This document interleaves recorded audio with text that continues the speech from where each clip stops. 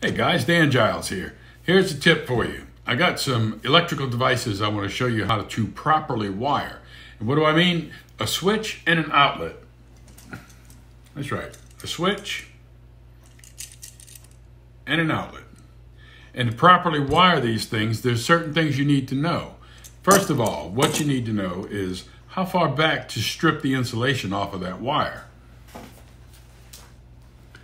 Here's the wire I've got. And you want to know, how much insulation do I strip off of this thing? Well, luckily, on the backs of outlets and on the back of switches, there's a gauge that tells you just exactly how much wire to strip.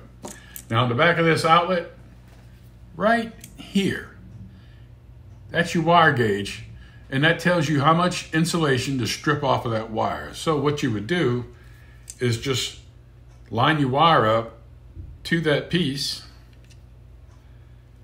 put your thumb right there on that mark,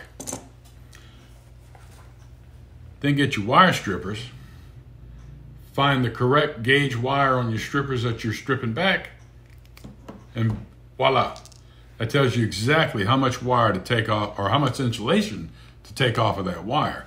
Then all you want to do is grab the tip of that wire, put your little turn on it, just like that.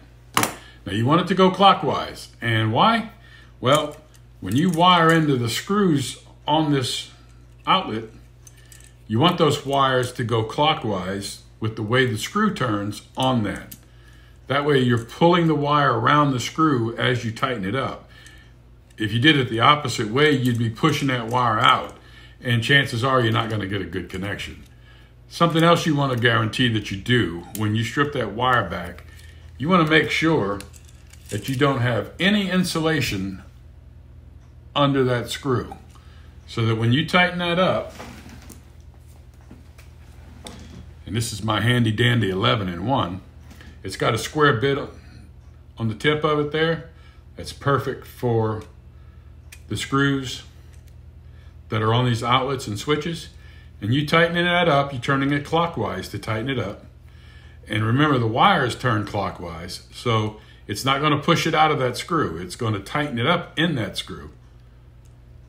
And you just tighten it up. Now you're going the correct way. You don't have any insulation under that screw. All you have is copper wire, because what happens is that insulation is going to shrink a little bit. And if you've got that screw tightening on top of insulation and that insulation shrinks, now you've got a loose connection, and that's going to be a potential fire hazard. You're going to start getting arcing and shorts in there, and then you're going to have an issue. So anyway, that's how you properly wire an outlet.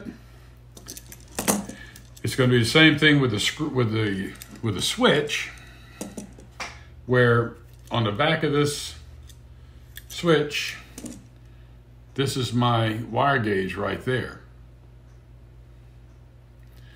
So I'm going to put my wire on there. I'm going to mark where I'm going to strip it back, get my crimpers, and pull off the perfect amount of insulation, like that.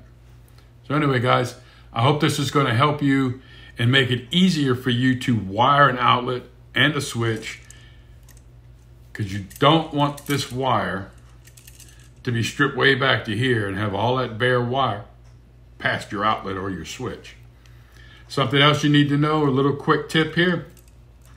The brass colored screws on that outlet, that's going to be your hot wires, the black. On the other side, you have silver screws. That's your neutral wires, the white. Another way to know that you're going to wire it correctly is to know that your neutral wires are always going to be on the same side as your ground. That's it. See you next time. So this is Dan Jiles. Another quick tip for you. I hope the video helps you. Be sure to hit the subscribe button if you're not already subscribed. If you are, thank you for watching. Thank you for coming back.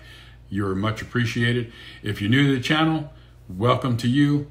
And I hope that you learned something from each and every video I have. So anyway, hit the like button, give me a thumbs up, let me know that you appreciate it. Hey, And if you want to support the channel, right down there is a little applause button. Check it out. Support the channel. Support me. This is Dan Jiles. I'll see you in the next video.